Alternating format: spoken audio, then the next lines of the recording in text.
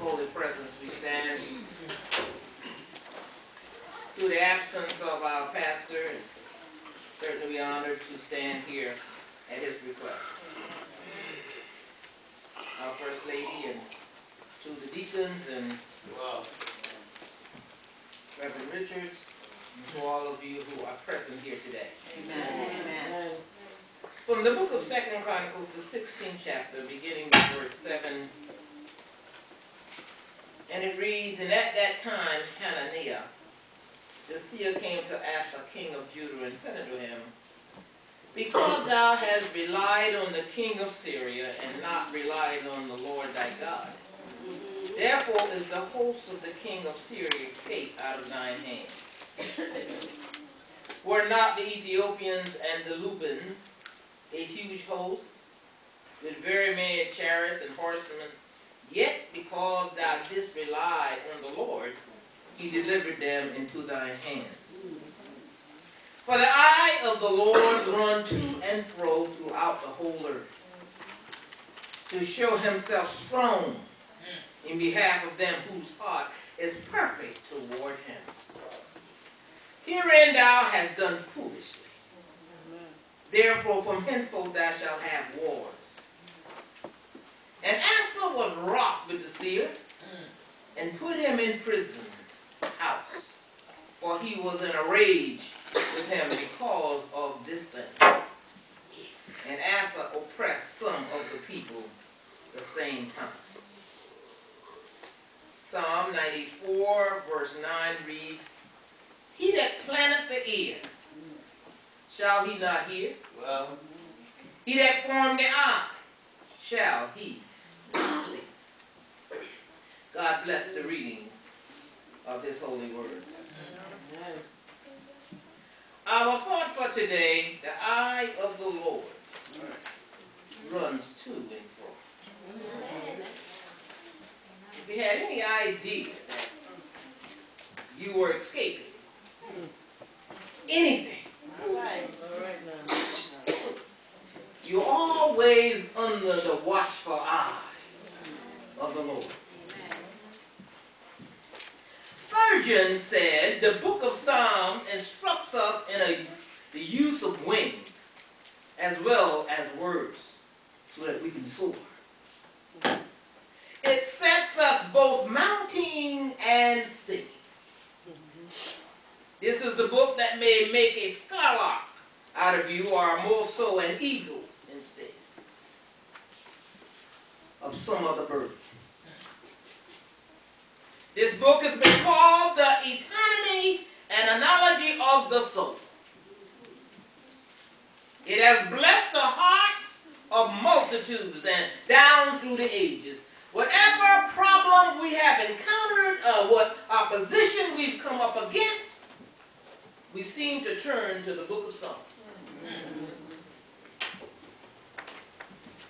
When we find ourselves sick in the hospital or in the valley of despair, in the caves of bondage, or our hearts are overwhelmed, we turn to the book of Psalms. The Lord is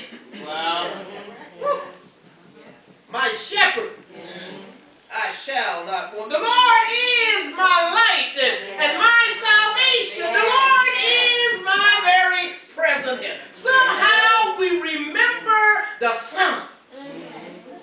Seems to bring comfort to our soul. He is my rock.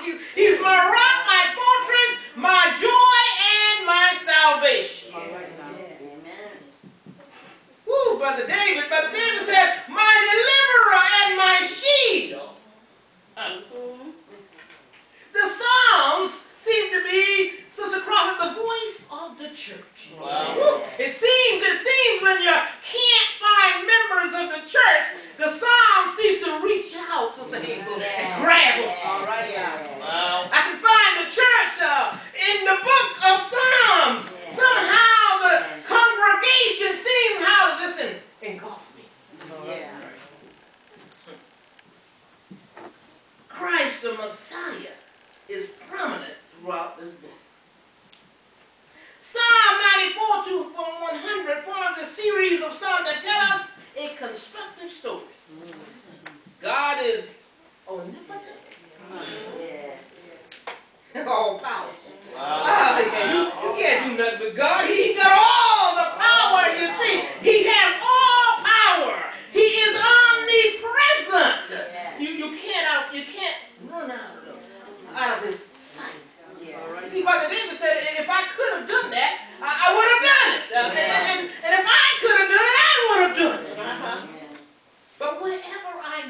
he says, if I make my bed in hell, you see, you think if I go to hell, say, God won't come to hell. Well, let me tell you something. One day he went into the grave and on down to hell. He got the keys.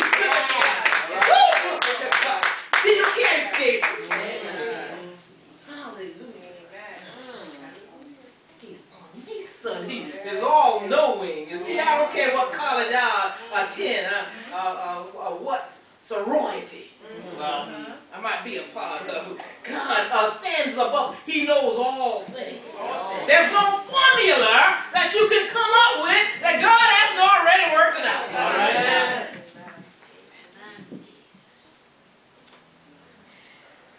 They are a revelation of the Lord Jesus Christ, God in the flesh. It tells of his reign on earth following the time of great tribulation and trouble that comes upon man during that period. Show thyself or shine forth. Well, if God would show himself, we wouldn't be here today.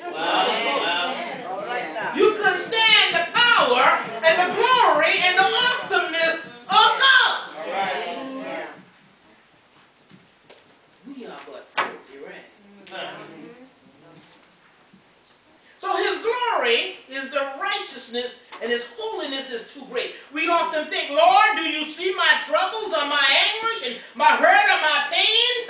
Like Habakkuk and Jeremiah who cried out unto the Lord, how long are you going to let me suffer? Well, we foolishly do these things. See? We foolishly ask the Lord, we question him. Well, don't you see what I'm going through? He's an all-seeing God. He was there. He saw it coming to him before it got to you. He is all-knowing. He is all-powerful. And he is watching you, whether you are doing righteousness or unrighteousness. He sees you. But we'll ask him, and I'm guilty. Lord, did you just see that man pass me and what he did? You see what he did? Did you see? And then I came, well, of course he saw. But we foolishly do these things. The eye of the Lord runs to and fro. There is nothing hidden from the Lord. He knows your every thought or concern. Wow. Not only does he see your injustices, but he sees you and the imagination of your heart. He knows what you're thinking. Huh? You could be in the house of the Lord and think the wrong thing. He already saw it. I can't see it, so you don't worry about me. But God sees the imagination of your heart. God will come, but he will come. Listen, when you're searching for him and crying out for him to come, he'll come. He'll show up. But it will be on his own schedule. Not mine or yours. And when he comes, he will reward every man according to his or her works or deeds. But for the present, he simply says, take my hand and walk in faith. Psalm 94:9 says, he that planted the air, who put these two things on your head, side of your head there, shall he not see? You think he don't know what he's doing? Matthew 10:29, he says, or not two sparrows sold for a penny? Now listen, a sparrow hopping around down here on the ground. God is concerned about the sparrow. He said, is that it not sold for a penny? Yet not one of them will fall to the ground apart from the will of your Father. Nothing can happen without God approving it. Nothing is going to happen to you today that God didn't know already was going to happen. So he isn't surprised about anything. So I don't have to say, Lord, did you see it? Did you know what happened? Did you hear? He already knows. Are not you worth more than these? Never think or feel you are out of the presence of God. In Psalm 51, the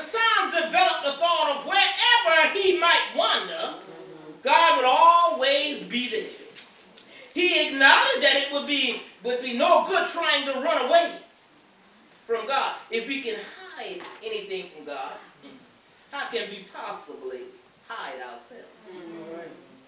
God's hand will always be there to guide you, whether we appear in heaven or whether we appear in hell. You see, if God wasn't there, you might be able to get out. Wow. So he's going to see that you go right on there to hell. The hell doesn't have any boundaries on God. So he's going to see that you get there. If that's where you're supposed to go. David has a strong sense of God's presence. And it implies in his life he has lived in the light of his consciousness. When he says, the Lord is my light, is my salvation. God speaks to the stupid and the foolish men. All right now. God is a spirit. He does not have ears like you and I have. But he hears. You see, you and I can hear some things, and then we can't, you have to have a hearing aid sometime to hear. So God doesn't need a hearing aid. He don't have glaucoma, and he doesn't have cataracts that he needs glasses. All right now.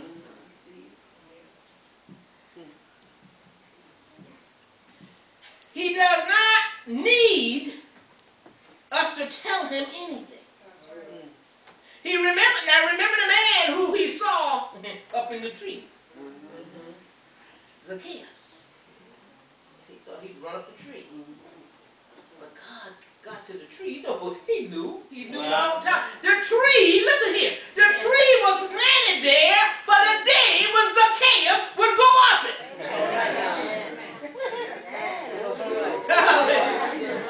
Glory to God. This church was built here, moved here, built here for the day that when these commandments would sit right there. Woo!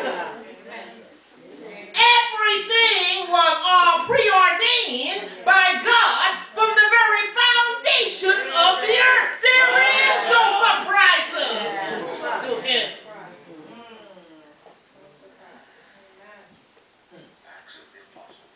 Well, God sees you as you see him. The sinner down here on earth seems to think he's getting away with sin. Do that would happen too. God sees, God hears even the smallest whisper. Yes. I'm a witness that, we go right out there. Remember the Sunday I said, oh boy. Went right over there. David says he knows my thought before they are formed in my mind. God keeps a record of what man does. Yes.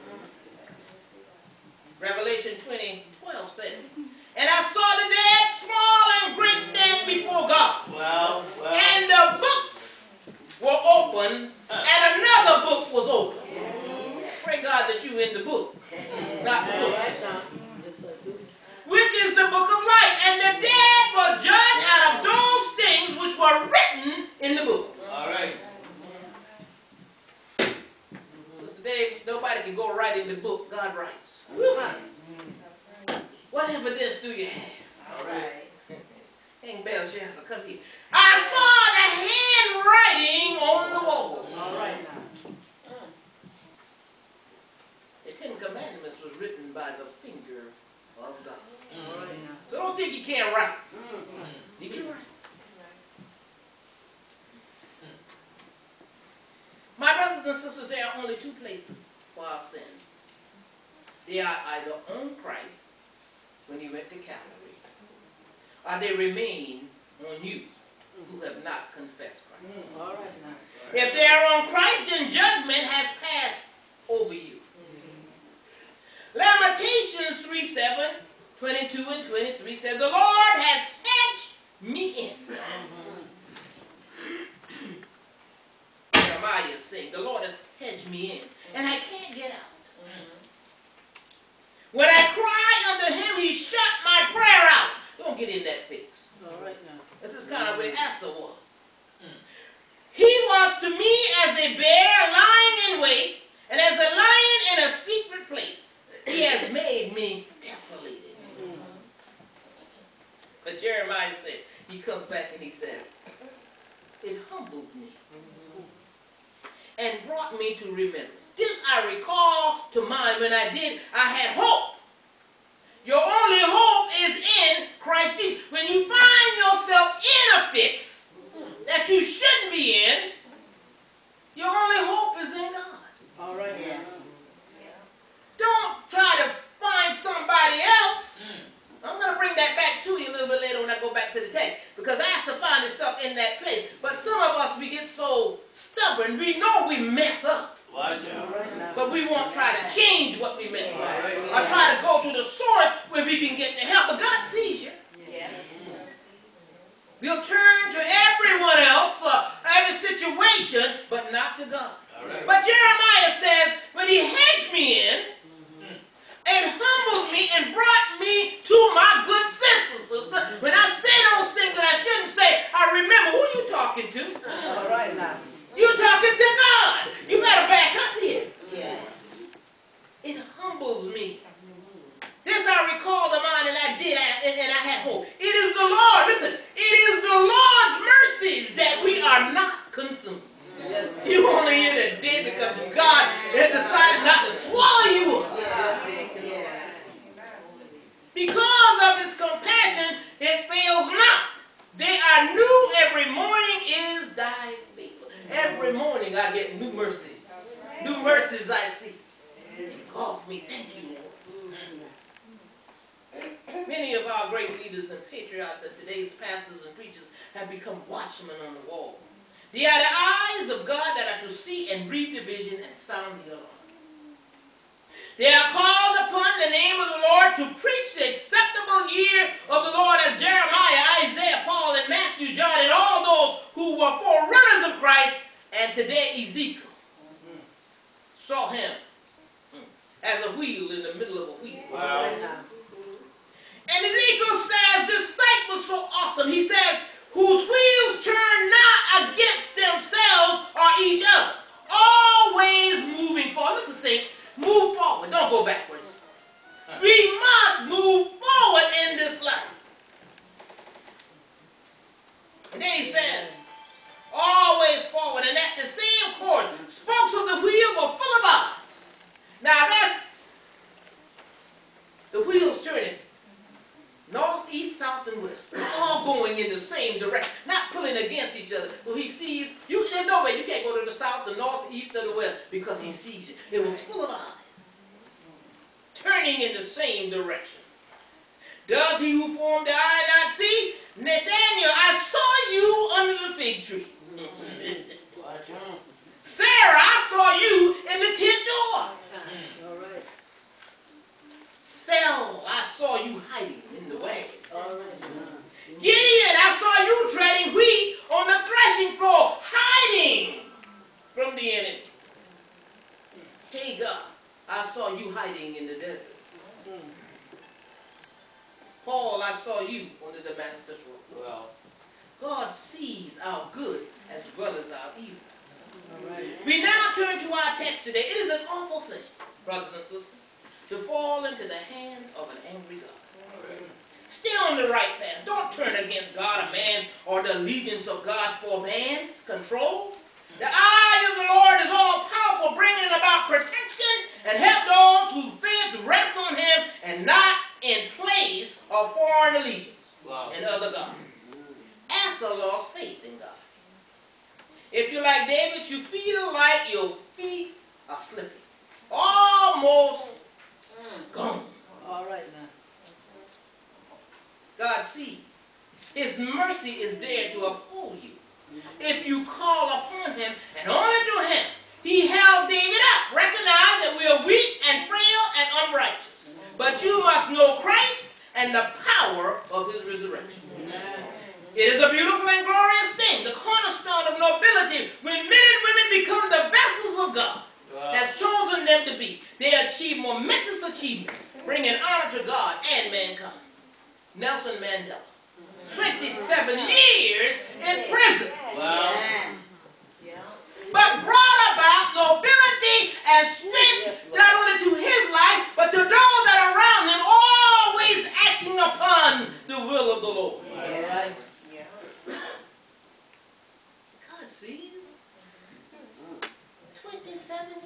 he was watching him. Wow.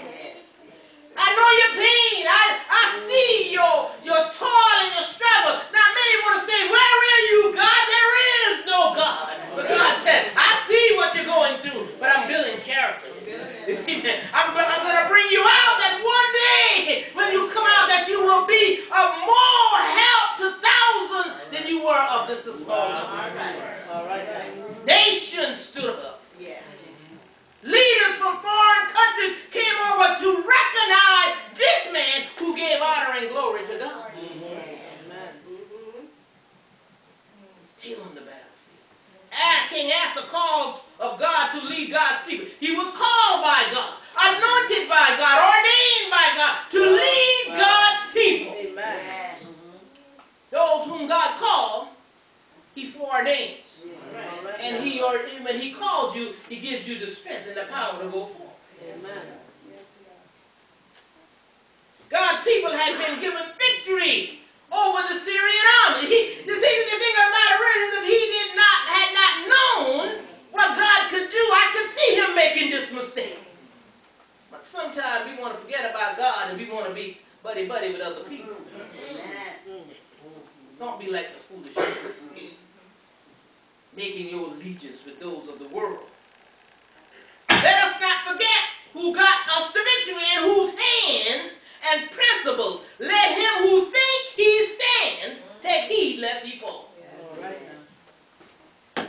What is man when we turn from us, when God turns from us?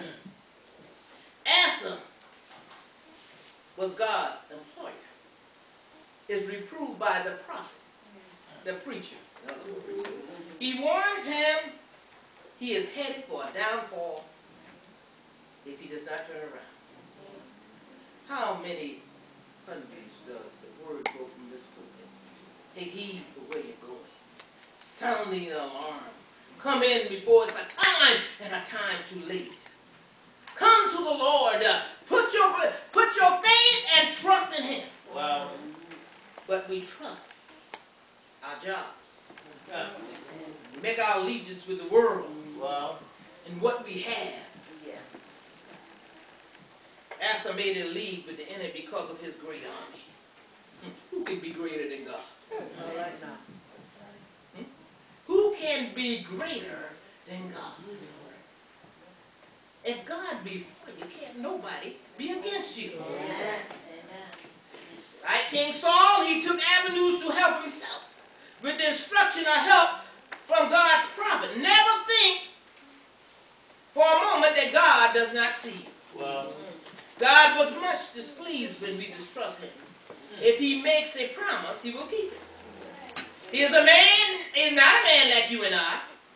He's not a man that he should lie. When we trust and put your faith in him, he is pleased and give honor to him as Asa should have done.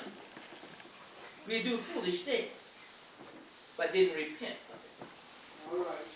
It is a foolish thing to lean on a reed.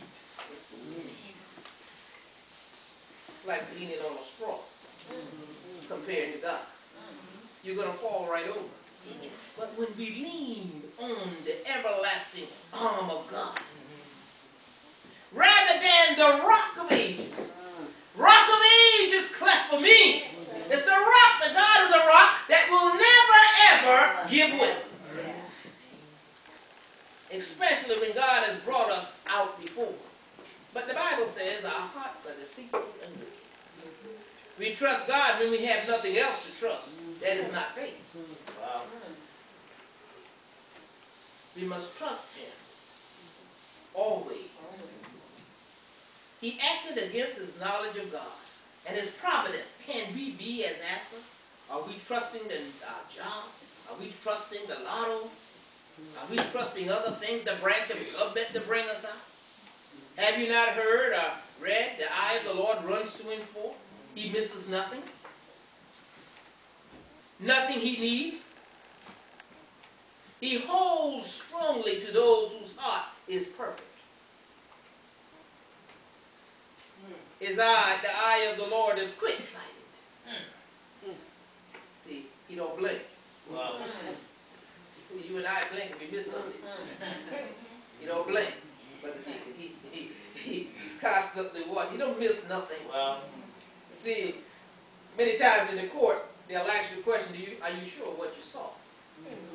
You don't have to ask God. He's sure of what he saw. He knows what it is. amen. So he is quick-sighted. He don't blink. It runs. It is intent. It runs to and fro. It reaches far. I put on my glasses. I can't see Well, too well in the back.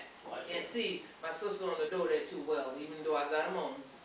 See, sister, God sees you. Woo! Glory to God. Hallelujah. He sees you already. Not only does he see your appearance, my sister, but he sees everything about you. Amen. Amen. And his testimony can't lie. Don't be like the man that God touched. And he said, what do you see? He said, I see ministry. God said, no man, no tree. I need to touch you again. You're not seeing right. Well, You see, we don't see right until we have the Spirit and the power of God within us. You can't see nothing but evil. well, That's why we can't get along with people, because our eyes are crooked. Our sight is too nearsighted. We're too busy looking at ourselves. But when you see through the eyes of God, look beyond, my sister, my fault. Hallelujah. And you see my need. well, Right. That's what the sight of God is all about. I can see past your scenario here. And I can see that there is something good in you. Amen. Because I'm looking through the eyes of God. well, I don't have carnal vision, but I have a spiritual vision. Yeah. And that's why I can live better. That's what we have to do. We don't see men as trees. We don't discard evil for good. Evil is just evil. The devil is just who he is. I can see righteousness as righteousness. And I'll give praises to God. It runs to and fro. It reaches far through the whole earth. No corner of which is from under it. You see, there's no ducking under. Ain't no corner that God hasn't been in. well, You see, God can go in the corner and come out holy. Right. Glory be to God. You see, we duck into little corners. And we say ducking and dodging. We duck into these little corners and stuff as if God can't. I wonder what we think we do. You hide from me, and then you get in the corner with God.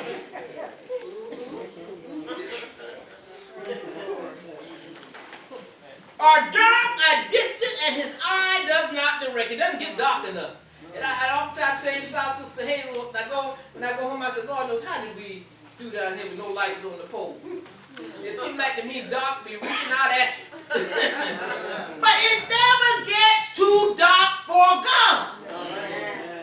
Because he is the light. That's what, when the light comes on, ever wonder why people don't want you around them? Especially if you're holy. Living righteously. People don't want you in their space. well, Because, it's nothing about you, because the light in you shines up on them. And it shines up. When it shines up on them, they see the evil deeds. I don't want you here because you reflect on me. That's why John said, I'm not the light. But I bear witness of the light. His hand, his arm are powerful. He is all powerful. Satan walks to and fro. He can't run. He walks. Where you going, Satan? Going to and fro, seeing whom I made it out. But God says he runs. He is never out of the way. Never to seek or to seek the lost. See, while Satan is walking, God's already been there. well, He's coming back. He's going again. You see, Satan walking. God has already been there and prepared the way. Satan can't sneak up on you. You think he can? Because God already warned you. It's oftentimes we don't take heed to what God is saying. But God is always there. Wow. He'll show you your enemies. He'll show you what's coming up. Wow. Take heed when he shows you. For he is the way, the truth, and the life. Asa became ill and diseased in his feet because he loved darkness rather than light. He hated the preacher. He had the preacher arrested and put in prison because he pointed out his evil doings. When I say God sees all things, he sees your good and he sees your bad. Touch not my anointed. Do my service no harm. He warns us. Asa wound up with a disease in his foot. Couldn't walk. Wow. Lost all that he had because he went against the will of the Lord. God had given him victory over and over, but he chose to make his allegiance with man. Man can't save you. Man can't do anything for you, but God can. Be careful where you place your allegiance. Wow. Don't put your trust in me. Put your trust in God. God sees all. Don't worry about man who can destroy the body. But worry about God who can destroy both the body and the soul. But our hope is not lost. God's mercy went to Calvary for you and me. And died that you and I might have a right to the tree of life. In other words, you would not have a chance today if it had not been for God. He sees all. He knows all. He knows where you are. He knows your address. Wow. Put your faith and trust in God. And he will never let you down. He will walk with you even till the ends of the earth. That's why God says, I go away to prepare a place for you, but I'm coming back. Well. I'm coming back for you because I'm going to receive you. I'm not trusting nobody else to come for you. Well. But I'm coming back for you. You see, my brothers and sisters, somebody else might take you to the wrong place. But because now nobody's going to come where they don't belong to be. So I'm coming back. All right. And I am going to receive you unto myself. That where I am, if you're righteous, there you may be also. And the unrighteous may be taken where they need to be taken. Put your trust in God. Believe that he is who he says he is. Know that he sees everything that's happening to you. If he has not come yet, he will come. He will come. But in the meantime, hold on. Be strong in the Lord. Don't get weary in well-doing, but the word said, you shall reap if you faint not. Let him know that I'm standing on the promises of God. I'm standing on a solid rock. I'm standing on a solid foundation. Well. Anything else except Christ will slip away. He sees you. And as one preacher said, he's on your street. He's heading your way. Wait on him. Be of good cheer, for he has overcome the world. God bless you. May heaven smile.